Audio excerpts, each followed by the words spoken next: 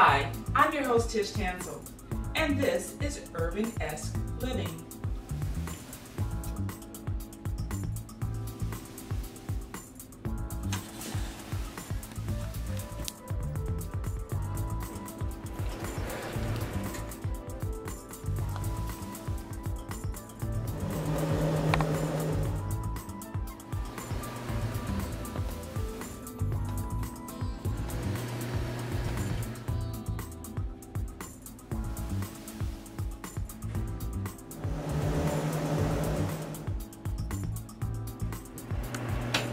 Family and your friends. Stay tuned. Hi, welcome to URBANesque Living. I'm your host, Chef Tish Tansil, and today this is one of those shows where we have got to use what's already in the fridge. I have some guests coming over and I don't have time to run out to the store to buy a bunch of foods, so I've got to use what I've already got in my fridge. Stay tuned. Hi, I'm Chef Tish Tansil, the host of URBANesque Living. I'd like to invite you to join me on Comcast TV 68 Saturday afternoons at 2:30. We'll get some great cooking in.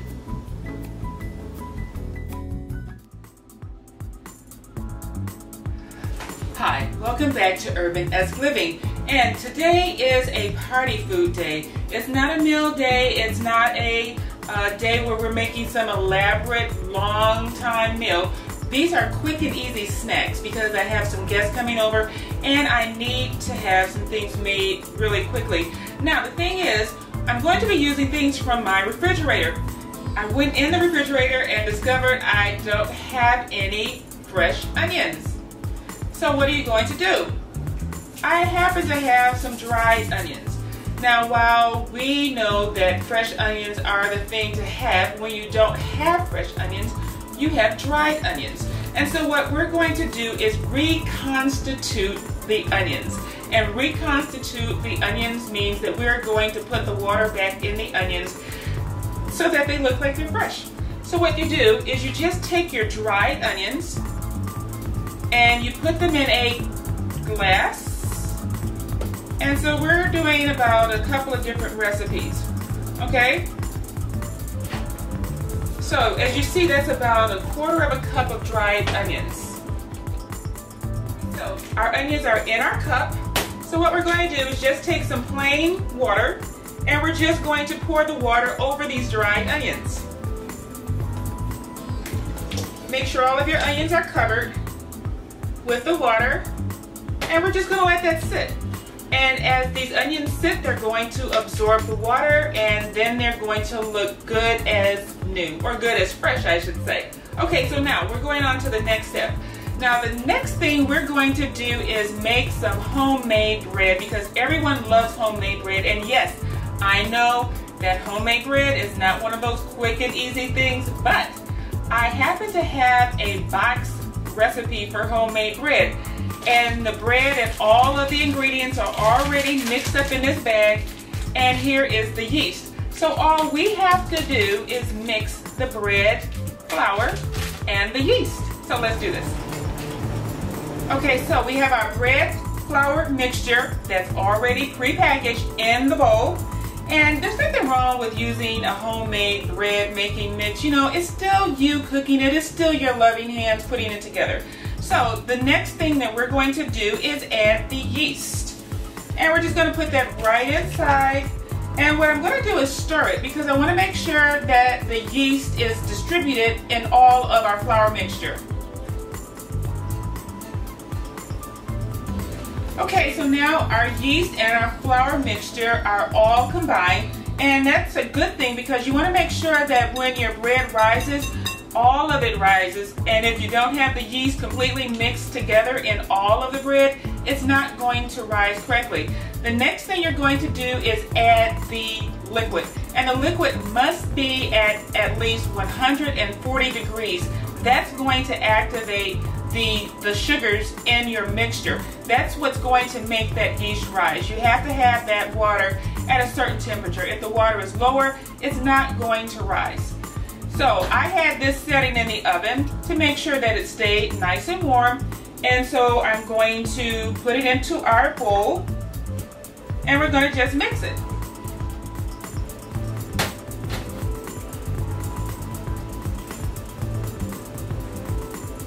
And we're going to mix this until it forms, at least sticks together.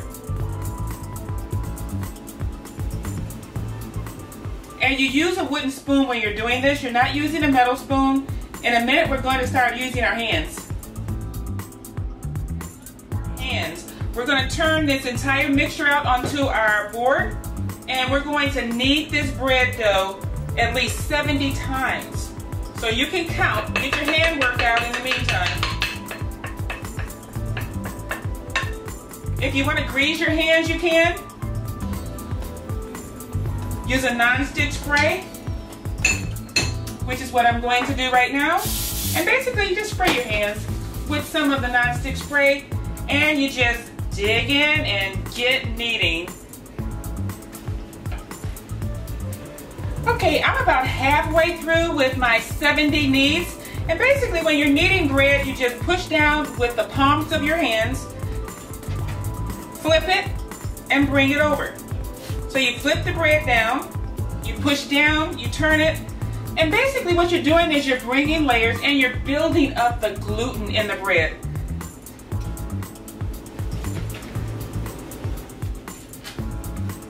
Okay, so we're done with our kneading, but one thing I did want to show you are reconstituted onions. In just the short time that we've been here today, look at that. I put in about 1/4 of a cup of dried onions, added some water, and now we have a cup full of onions. Reconstituted onions is what you use if you don't have fresh onions like I didn't have today. Okay, so we're going to make some pinwheels as our first hors d'oeuvre for our guest today. So now that the bread is kneaded, what I'm going to do is roll it out. And so when you're rolling out bread, what you need is to lightly flour your surface. And you just kind of spread that out. And you can kind of like move the bread around so that the bread gets some flour on there. So we also have our pin, rolling pin. And you can use whatever kind of rolling pin you like. I like to put a little bit of flour on the rolling pin also. And we're going to roll this bread out into a rectangle. So you just kind of roll one way, you move that bread, and you roll it another way. And you keep doing this until you get the desired length and width that you want. Okay, so as you can see, my dough is nice and rolled out, and it's a rectangular form. I've tried to get it as even as possible because we're going to be rolling this up. Okay, so the next thing I'm going to do is I'm going to take my pastry brush, and I'm just actually going to just go over the surface, and this is olive oil. So now I'm mixing in some of our reconstituted onions, and we're making sure we get all of the edges because we're going to roll this and we want everyone to get a delicious bite of our herbal mix. Okay, so now that I have our garlic and onion on, I'm going to add a little bit of pepper.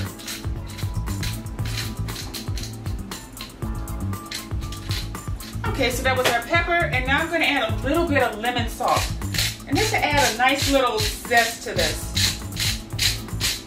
This hors d'oeuvre is going to be vegan because some people don't eat meat, so we're going to have a selection.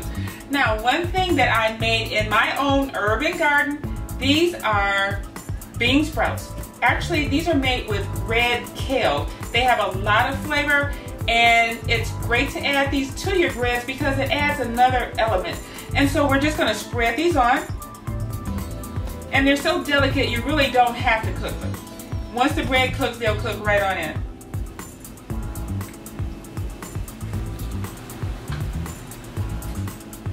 Okay, so now our beautiful homegrown red kale is sprinkled on top of our homemade bread. Now at this point, if you had some cheese and you wanted to make these into some cheese twirls, this would be the perfect opportunity. Or if you had some Parmesan grated, just put the Parmesan on top, and that would actually make this a nice cheesy pinwheel. So what we're going to do next is we're just going to take the ends of our bread and we're going to roll it up.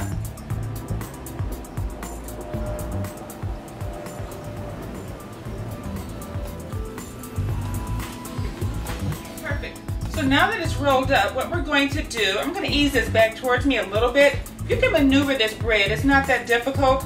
Okay, so what we're going to do, since it's got a nice roundness to it, I'm going to take some of my olive oil and just go over the top and go over the sides because we want this nice and brown.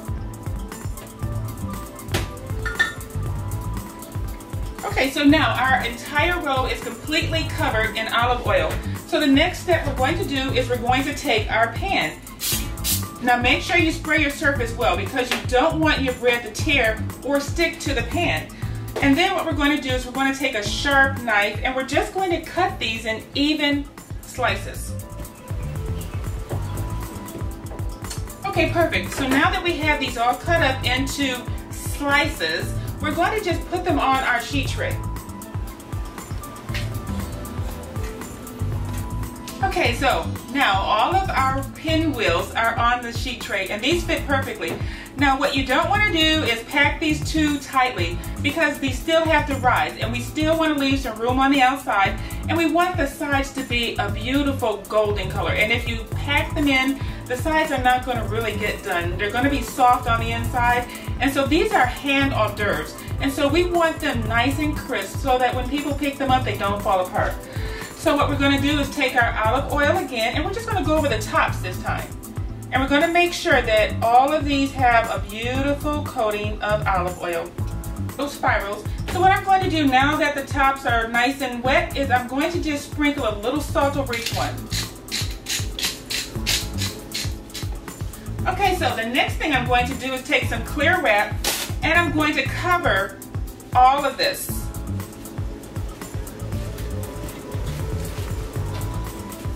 So you're going to cover these lightly, and we're going to hope that they rise.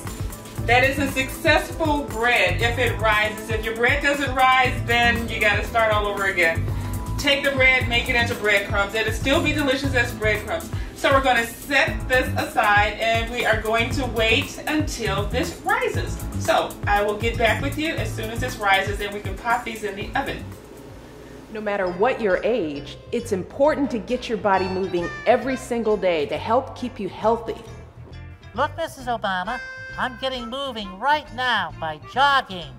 There's so many different activities you can do, indoors or outside.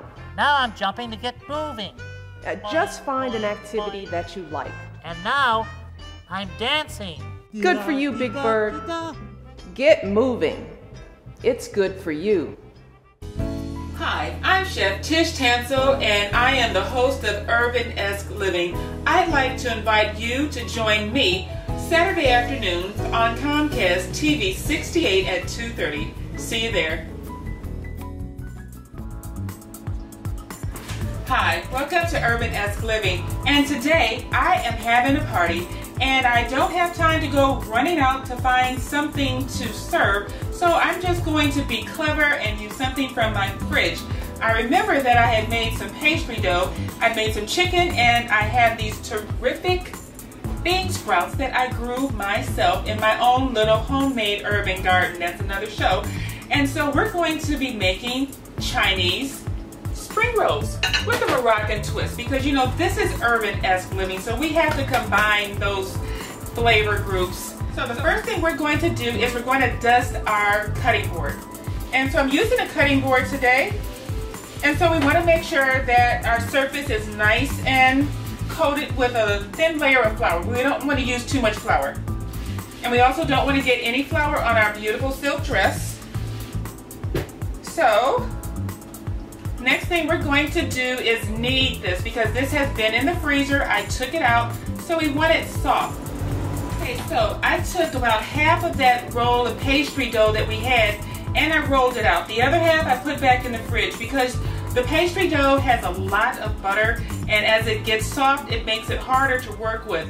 So what you do is you work with it in portions. So this is half of it. So what I'm going to do is make my filling real quick. And so we have this chicken, this is some celery, so we're just going to mix that in. And of course we add our cumin, because we can't have anything in Urbanesque Kitchen without cumin, of course. And some garlic. And I'm going to mix in about half of my homegrown bean sprouts. So we're just going to mix that together. And we're not going to worry about cooking the bean sprouts because they're so nice and thin that once they cook in the oven, they're going to be good.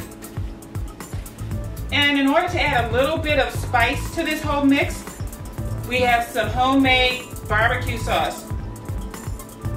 And this will actually make a great dipping sauce also once these are done. So we're going to mix this all together. And I think I'm going to put a little bit of salt in here.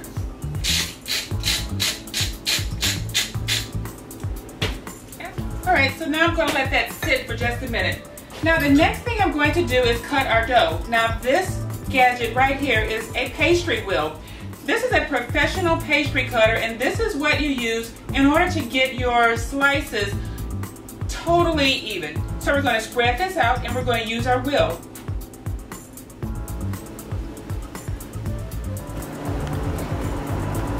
Okay, so as you can see, we have perfect squares, and this is what we're going to put our filling in for our guests because we want to have nice finger foods. So what I'm going to do is I'm going to start filling these up with our chicken spicy mixture.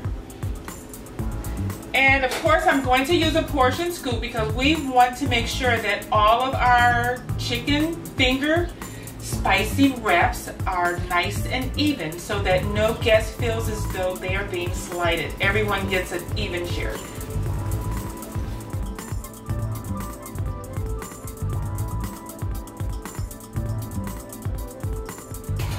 Okay, so I already have half of them done. Now I'm working on the second half of the dough that I put in the refrigerator in order to keep that dough chilled. So I'm going to show you how I did this. Now first of all, we're going to expedite this because it's almost guest time. So we're going to take a little bit of our egg wash that we've made, and egg wash is basically just 1 egg with about equal parts water. And we're going to go around the edges of each one of these. Okay, so once you've gone around the edges, we're going to seal the insides in. And that's basically what the egg wash helps to do, is to seal the edges, because when these cook, you don't want them popping open. So you're just going to fold it over, and we're going to tap down those edges. Now in order to keep these edges together, we're going to use a fork, and we're going to go around the edges making a fork design. Now if you recall, when we made the other ones, we rolled them with our hands to make a nice braided look, but these are so small that you really can't do that. So what we're going to do is just take a fork and go around the edges. And that makes a beautiful little fork design. So I'm going to do the rest of these now. Okay, this is beautiful. So now that we have all of these lined up in a row, what we're going to do is give them an egg wash because we want them to have that beautiful professional look. And so we're just going to go over the top of each one with our egg wash. And make sure you get those edges because you don't want to have pale edges on your hors d'oeuvres. You want them nice and crisp so that when people pick them up, they don't fall apart. Okay, so we have our final hors d'oeuvre egg wash. So what I'm going to do is just add a little bit of flavor as far as the appearance and sprinkle a little bit of sesame seed over the top of each one. Now you want to do this while they're still wet. That way, as the hors d'oeuvres cook, the sesame seeds will bake right into that crust. Okay, so now the next thing we want to do is make some small slits in the surface of our hors d'oeuvres, because as they cook, we don't want them to pop. And so we want to release the steam as they cook, and that makes sure that that crust is nice and crisp. So you're just going to take your knife, and you're just going to make a little incision, probably 2, right in the top. And that's going to make sure that these turn out perfect. Okay, so now it's time to put our nice little barbecued, Asian-inspired hors d'oeuvres into the oven. Now these are made with a regular pastry dough, so we didn't have to let these rise. All we had to do was fill them and let it go with an egg wash. These are just kind of a regular pastry. So we're just gonna pop these in the oven at 350 degrees for 20 minutes. Okay, so in 20 minutes, we are going to have some more beautiful hors d'oeuvres. You're going to love these. Nice barbecued flavor in each little bite. Stay tuned. Okay, now as you can see, our luscious herbal pinwheels have risen beautifully. We left enough space so that when they start to cook, they have enough room to remain golden all the way around. So what I'm going to do now is give these a light egg wash because we want that top just absolutely picture perfect.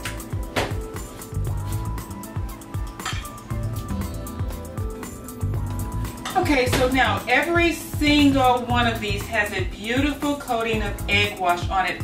So now we are going to sit these in the oven at 425 degrees and let them cook until they are luscious. So let's pop these in the oven now, and as soon as our guests arrive, these should be about ready to come out.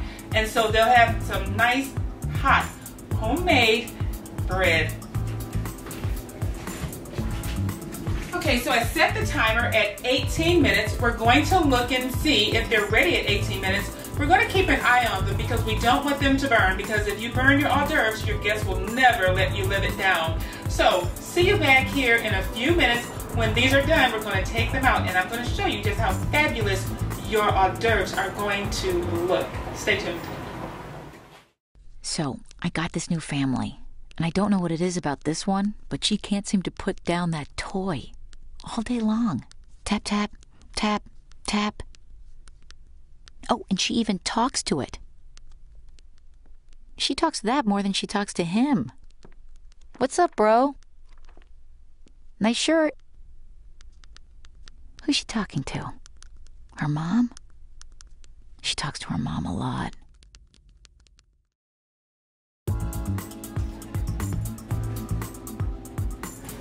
Hi, I'm Chef Tish Tansil and this is URBANesque Living. And we're doing party foods because I'm having guests over and I want some delicious hors d'oeuvres to serve to my guests. So I've made some bread, and so now what I want to do is add some salsa because some guests may want something a little bit lighter. But it's not just any salsa. This is going to be a bean salsa.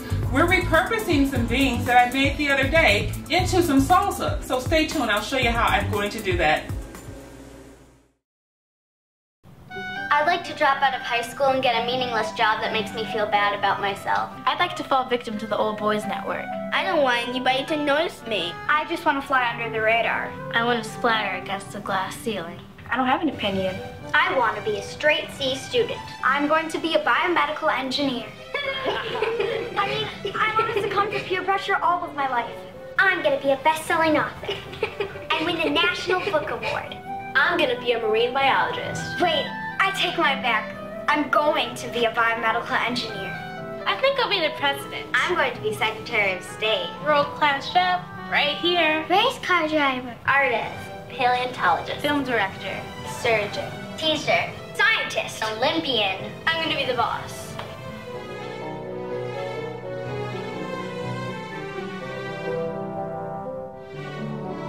I'm going to change the world. Hi, I'm Chef Tish Tansil and today I'm making a quick and easy bean dip. I'm having some guests over in a few minutes. The doorbell is about to ring and I really need to get this bean dip done. They're going to think it took me all afternoon to do it, but really it didn't. I'm using some things that I already have made in the refrigerator and I'm going to repurpose it into a beautiful bean dip. So the first ingredient that we have, of course, are beans. And these are red beans. And so this is going to be a unique bean dip. So we're going to put our beans in a bowl. And the next ingredient that I'm going to add just for some crunch is some celery. And that's going to add some freshness. I grew some bean sprouts and these have a terrific flavor. These are bean sprouts that come from lentils and they actually took only a few days to bloom to this stage.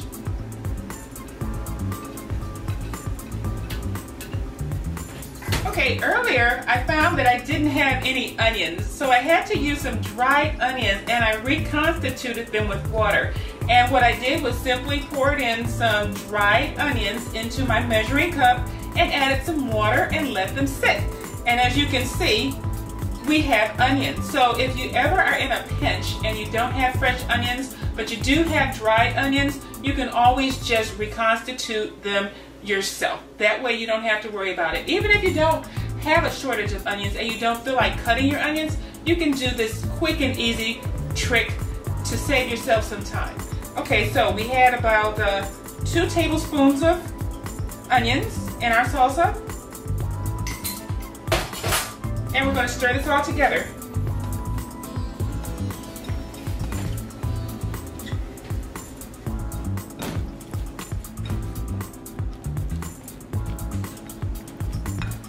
Okay, and then lastly, we put our salsa in from the store. And we mix this all together. My guests should be here shortly, but they're going to think I took all afternoon making this. And what, this took about 5 minutes to make?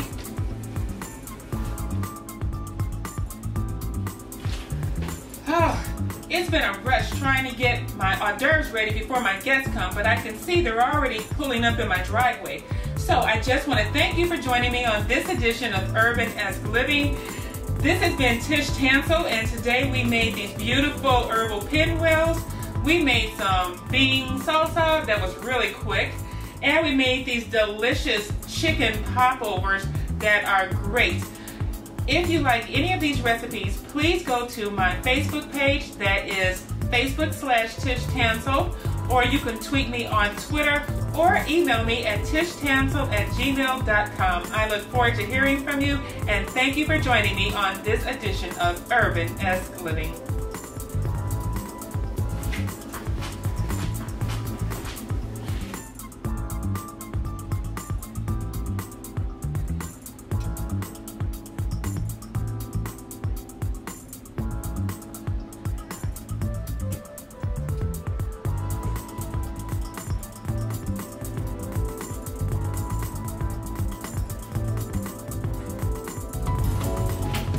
Hi, I'm Chef Tish Tansil, the host of URBANesque Living. I'd like to invite you to join me on Comcast TV 68 Saturday afternoons at 2:30.